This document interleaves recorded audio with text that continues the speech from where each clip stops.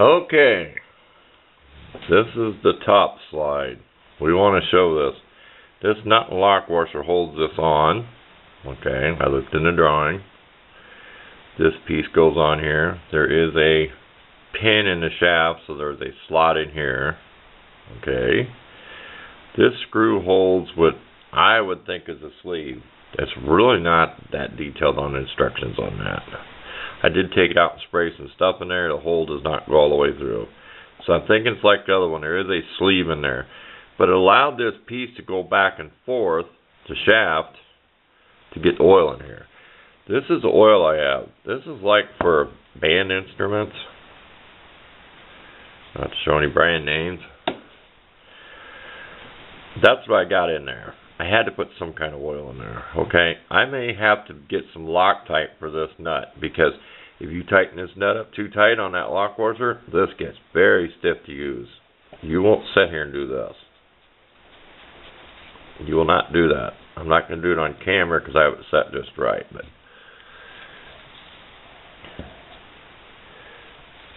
I took pictures of this. How this goes on, which direction it goes on. So I really can't tell you right now. I'll look at my drawing. In my pictures, if you see this little screwdriver pointing towards anything, there's a burr on here. And that burr is going to affect how this works. This shim only goes in one way. See how the holes are all set? It only goes in one way. Here's what this screw goes in.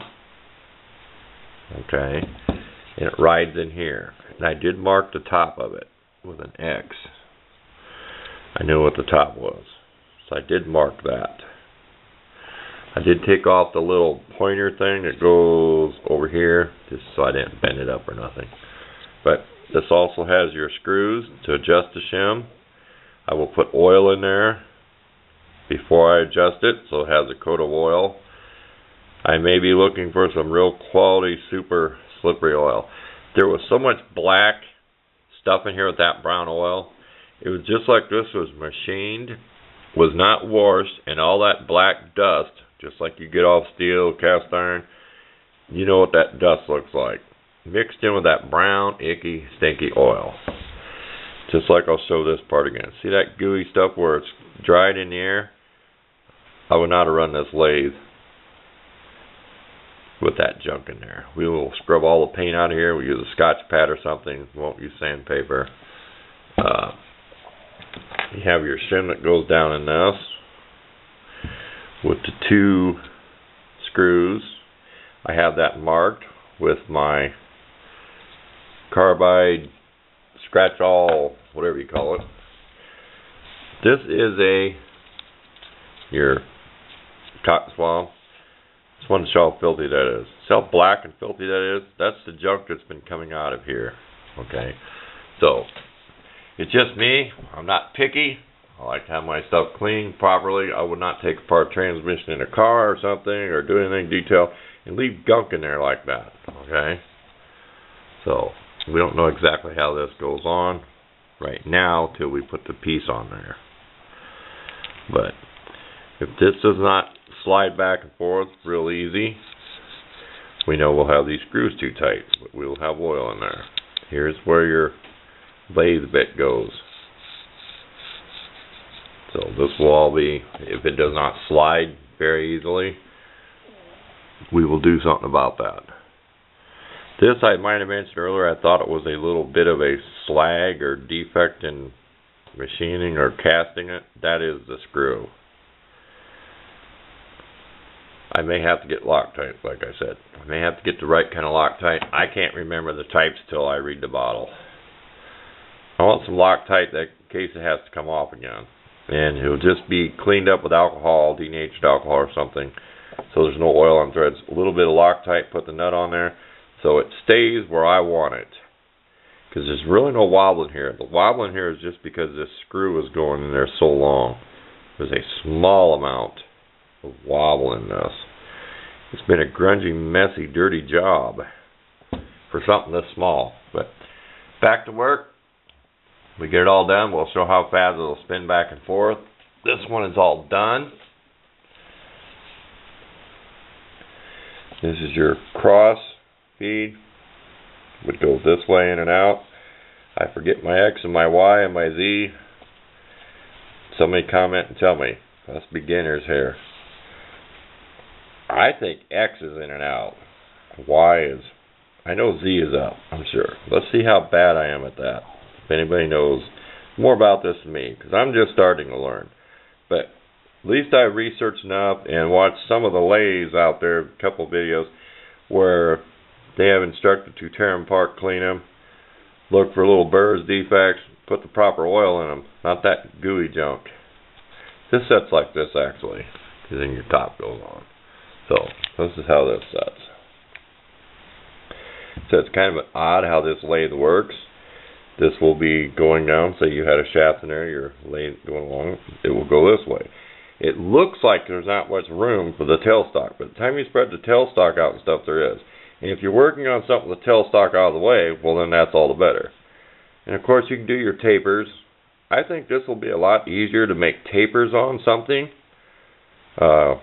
Like a first project of a plumb bob, to put a taper, it either goes this way, or you can take this off, flip it over here, and go whatever direction you want.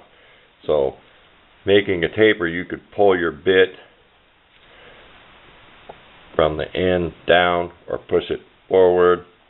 So, this can go on either way. You just take it off and move it. You could actually go like this. You could have this setting. I find the hole. You could have it setting like this on the lathe, over on the opposite side. I have not seen any instructional videos on this type of lathe.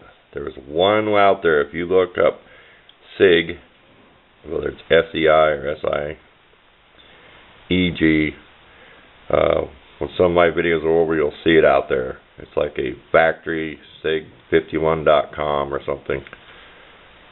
You'll see a video of the mill being used and the lathe being used.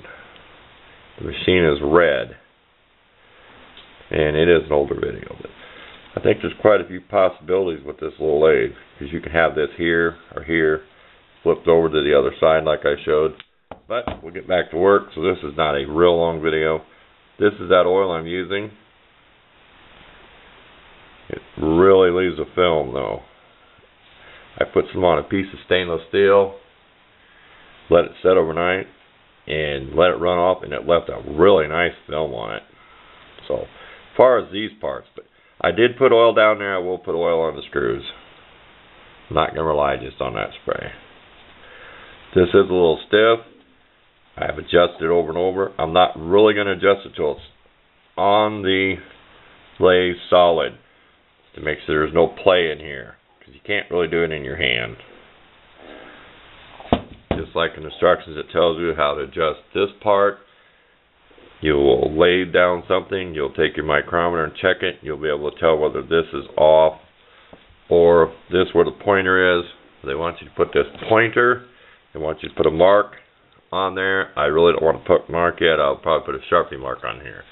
I really don't want to mark center punch down in here. Let's get this back on here. I really don't want a center punch mark on here. This stuff's so slippery.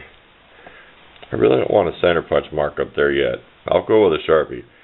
I do have to go pick up a tri-square. Your little square, you'll see where it's real thick. You have your blade in a real thick part. So what it sets on this is perfectly squared. Then go from there as far as adjusting this piece.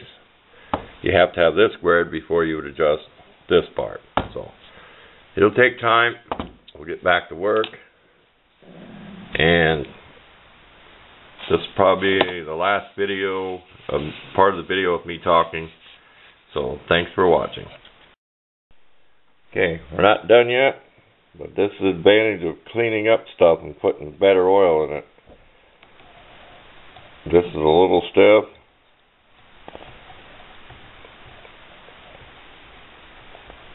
That you don't advance as fast. There you go. It is kind of tight if you notice over here. You get near the tailstock. You can always extend your bit out a little bit. I may make a custom knob for this. This thing's kind of awkward for me. That's the advantage of taking this all apart and cleaning it. It moves smooth like it's supposed to. So that went past center. There's a lot more room than it looks like. That'd be a piece of about 1/2 inch diameter you're working on.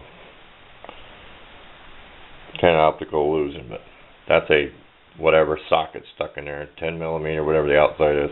I do have a socket stuck in there because I didn't want to spin it with the chuck all the way down. I was listening to the motor and doing all that.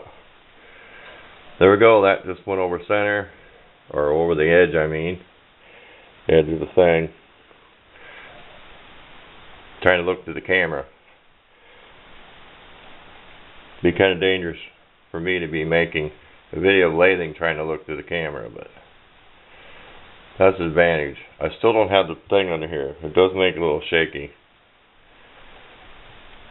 Okay, that's enough of that.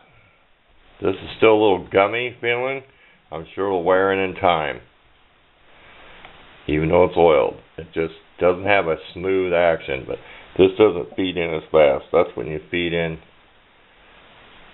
This is your one that you're going to really be a top slide. They call this the cross slide. I'm sure in the book it's called top slide. Just don't have a carriage. You just move it wherever you want, wherever you're working. I've got the handle on the back. I don't know how the instructions had it, but I got the handle on the back here, like this handle. I have it on the back. I want it out of my way. So you can work up closer. Okay. I guess that takes care of it. I think this is the end of part 2 if I can fit it all in 2 of them. But thank you for watching. Stay tuned. We'll have this all done yet.